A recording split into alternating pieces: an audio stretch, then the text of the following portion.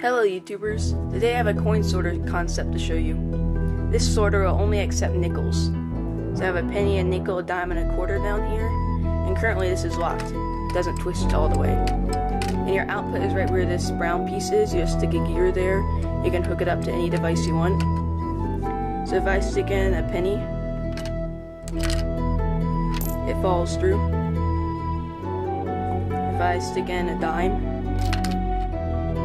it falls through. And with a quarter, I haven't hooked this up yet, but this is the piece that you will put your coins in through. The quarter is just too big to go in there. And if I do a nickel, the nickel can go through there.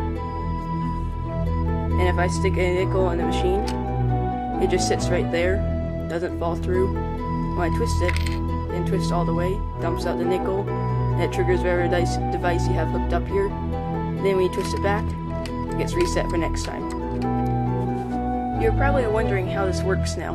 I'm going to show you the mechanism. Most important part is this white pin back here. You'll notice there's a little gap back there that this pin gets caught in. You cannot twist without a coin. And when you stick in a nickel, you'll notice there is a 2.5 block wide, or 2.5 stud wide gap there. I achieved that using one of these pieces. The nickel sits right in there. It can't fall through, unlike the other coins which fall through and get washed out down here. I'll just remove that for now.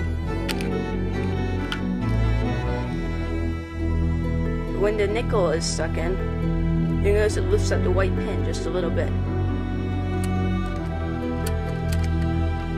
using a little hinge right here. Now when I twist it, you'll notice that the pin is able to clear the gap. The nickel then falls out, assuming there's a wall here, this doesn't flip back. Then when I twist it back, you'll notice these slants redirect the pin back down into the slot, and it cannot twist again. I'll show you this one more time. Stick the nickel in here, it raises up the pin. The pin makes it past the gap. You spin it back, and it gets caught again. It doesn't work so well without no back wall. And the other side here, I just have another piece that's moved over half a stud that prevents this from moving. I just push it over a little bit. So that is how this works.